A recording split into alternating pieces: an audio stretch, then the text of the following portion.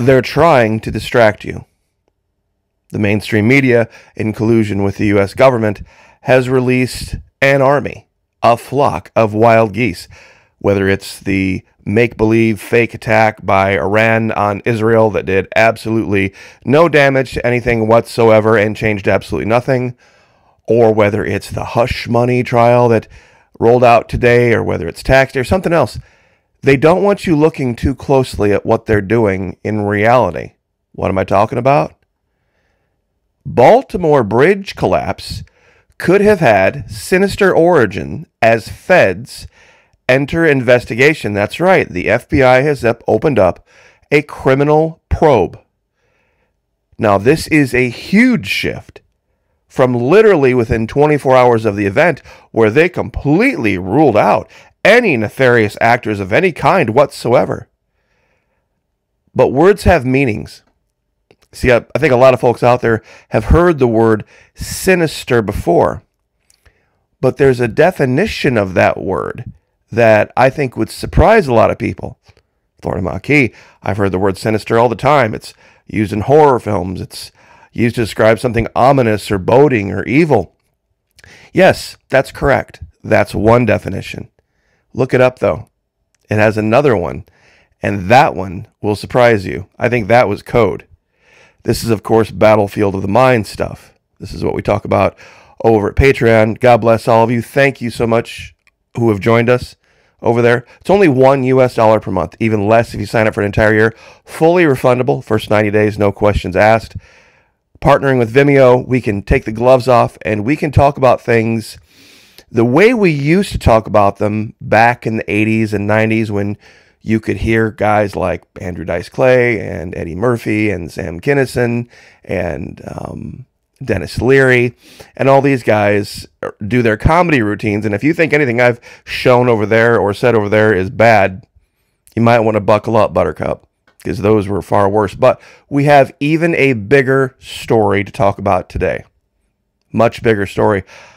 There has been something damn strange going on down in the Florida Keys for the last month or so. And I think now we have the tie-in. I think now we have the explanation. I'm sure a lot of you are looking at this going, what the hell kind of fish is this? Well, I'll tell you what, this would have been a tough one to explain back to the king 500 years ago. Can you imagine being the guy tasked with going to the king and saying, hey, king, you know, we found all sorts of strange stuff in the New World, but there's a fish. It kind of looks like a ray. It kind of looks like a shark, but it's got about a 5-foot saw for a nose, lined with barbs and teeth. Now, most people have thought you'd have been hitting the rum a little hard, but this was the case. They can grow up to 7 meters long, nose to tail. The underside of this fish contains nostrils, gills, and mouth, thousands of dome-shaped teeth to crush the small fish and crabs they prey on. The rostrum, the giant saw, 20 to 28% of the total body length, elongated toothed snouts called rostra are used for self-defense as well as to detect and hunt prey. Now here's the part everyone needs to pay attention to. 3 minutes, 43 seconds in. Sawfish have electroreceptors called ampullae or of Lorenzini. Ampullae of Lorenzini, or they're also called Lorenzini lines. Lorenzini covering their saw that help them to detect prey by using electric fields.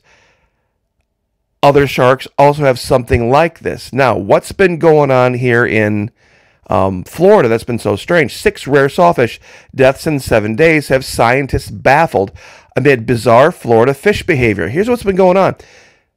They have been finding fish like the sawfish and others just swimming in circles.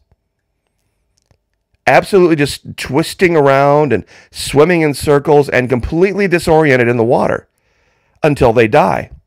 Lots of them. And it's been going on for the past few months. Now, you might say, okay, Florida Maquis, what's happened recently that would explain this? Well, here's the first article I could find that explained it. February 24, 2024. Fish and Wildlife investigates sawfish deaths and strange fish behavior in Florida. Now, it had been going on prior to February, and I had heard stories about it late last year during the holidays. But it dawned on me. 21 February, there was this massive blast. Now, this was the first of many that have come out of Antarctica. You've seen this. We've been talking about this now for the last week or so. I'm not going to bore you with all the details. Massive wave heights. My explanation? Truly, I believe huge Texas-sized amounts of fresh water have been dammed up underneath the glaciers in Antarctica, and something happened where they let go, and huge plumes of this water got dumped into the thermohaline cycle, and it pushed up these giant bubbles of water on a couple of different occasions. Now, some might say, what does this have to do with the sawfish? Well, you'd have to understand how the thermohaline cycle works. Right where this occurred, this thermohaline cycle we've been talking about takes that water and it brings it up to the coast of basically Africa. And then it shoots straight across over to South America. This current runs right along the northeast coast of South America, dumps right in here into the Caribbean, down by the Panama Canals right here, Caribbean Sea, up into the Gulf of Mexico, and right through the Keys. It makes this turn right through the Keys. Now, I know this might be a bit of a leap, but if it's that amount of water, it can't possibly be completely pristine, meaning that it's probably bringing with it all sorts of crap and garbage and different things from beneath the glaciers from the continent. And it could very well have brought some type of a virus, some type of a pathogen, some type of a fungus, some type of anything, but it could definitely be something that is disorienting fish along that current. Now, some might say, Florida Maquis, why haven't we heard it anywhere else? Well, where this current is, and let's see if we can go back here real quick. Where this current goes, let me back it up here. You wouldn't probably hear anything until you got into the shallows of the Keys where people visually saw fish. You see, here off the coast, they catch fish, but they don't actually go down and visually see them in their environment because the water's too deep. There have been other reports in other shallow water areas of the Caribbean of this same behavior, especially here along all these islands like St. Martin and, you know, all of these barrier islands. But it's not just a few. It's happened all over the place. They have lost their ability to navigate. They've been beaching themselves. And these giant, I guess, you know, they call them sawfish, rostrums, are full of electrical detectors. Now, I wonder if that water carries with it some type of a different charge, whether it's changing things just enough. These massive blasts causing this. And these are huge fish. But this has also been documented in smaller fish too, that they have lost their ability to navigate. Now, connecting this to another story, skull of huge sea monster, pliosaur, discovered in UK's Dorset Cliffs. This thing, this pliosaur that they pulled out of the cliffs up in England, has a skull that is 6 feet long. The skull alone. Some have asked, Florida Maquis, if anything you're saying about what you believe in Antarctica is true, where's the evidence for it? This is it. This is it. This image on the bottom here is one that I pulled off of Google Earth Pro in Antarctica. And it looks exactly like the scientific renderings of what these creatures were. Now, the one I found is far larger, but they keep finding them larger and larger and larger. This is the largest one by far. There was a time, and a lot of you laugh, especially you millennials and younger, when we were kids, if you went to any teacher and asked, you know, what caused the dinosaurs to die out, when we were kids, before the meteor theory, there was they would have told you some form of climate change. And if you would have asked them what was the largest dinosaur that ever lived, they would have said the brontosaur.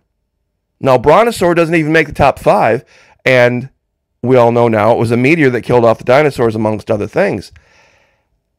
So you'd have gotten both of those, even though you would be right, you'd have gotten both those questions wrong in the 1970s and 80s, and this is kind of the thing about history. How we have the wrong people studying it. You show images like this, and people laugh, and people say this is just out of science fiction. You know, a creature, you know, this big that what they're trying to show here is looks like about a 15-foot great white shark being chased by this massive creature. Could very well have been. They just haven't found it yet. Because we have an entire continent full of things that are, well, let's see, what's the word? Kind of odd. I mean, can you imagine being the first guy that, exploring the New World, came across this shark with a massive saw attached to its nose? I mean, you probably would have had to rub your eyes twice. I mean, it's just absolutely bizarre. And alligators and crocodiles and the huge snapping turtles and everything else that existed here that didn't exist in Scotland, didn't exist in Ireland, didn't exist in Italy. You know, these things just didn't exist, you know, in their world, and they were brought back in stories through artwork, and they were called largely crazy and nuts, but it always proved to be true. So this issue with Fantusky, this massive blast from February 21st, 2024, versus the first article written about it being February 24th, 2024, I don't think is any kind of a coincidence. See, here's February 21 and 22. And then we see this again in April, the 9th and the 10th. It really, to my mind, I don't want to kick a dead horse here, it really makes sense with what we had been told to expect. I think that they thought they might have been going to be witness to an event that would happen on the surface. But these massive plumes of cold, fresh water being dumped into the lower end of the haline cycle, that might not have been something they had on their bingo card. And like I said, I'll show this again. The current that would grab this, all of this brand new water, would have brought it express lane right to the Keys, where they're seeing all of these strange fish behaviors. So maybe it's tied, maybe it's not, but I think it's a damn strange coincidence. I really do. And it goes along with, you know, they are trying to distract you. I'm sure very few people caught this word about the Baltimore Bridge thing. Very few people caught the word sinister. It has a different meaning. Trust me, go look it up, and it will make perfect sense, absolute perfect sense, as to who is actually responsible for this and why it was the Francis Scott Key Bridge as opposed to any other. So, Battlefield of Mine. God bless all of you joining us at Patreon. I very, very much appreciate it. Making a huge difference. We have had a lot of signups in the last month or two since the issue with the bridge and now this issue with Ventusky. We are going to the next video. We're not going to start over, but we're going to do a refresher on the 24 cognitive biases and the 24 logical fallacies. Those of you who have gone over there have probably noticed that you need to open up a browser window. You can't really use the app to find my stuff because they have me labeled as a channel for adults.